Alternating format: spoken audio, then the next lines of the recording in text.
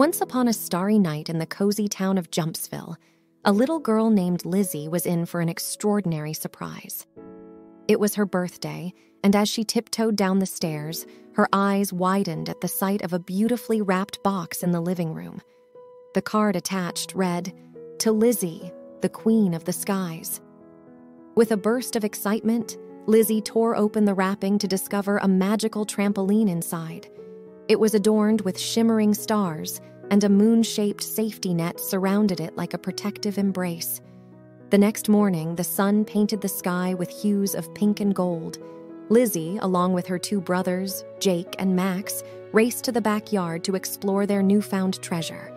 The trampoline stood there, ready to launch them into the realms of imagination.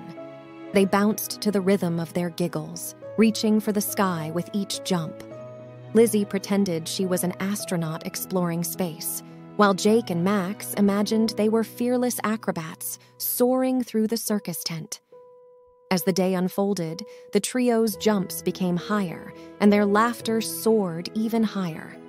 They played games of tag in the air, invented secret trampoline handshakes, and, most importantly, created memories that would stay with them forever. As the sun dipped below the horizon, casting a warm glow on the tired but happy siblings, they knew that this trampoline wasn't just a gift. It was a portal to a world where the ordinary became extraordinary.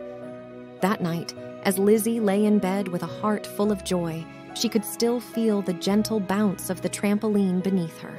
And so, in the town of Jumpsville, the tale of Lizzy and her enchanted trampoline became a story of birthdays, shared adventures, and the boundless joy of soaring together in the magic of childhood. The end.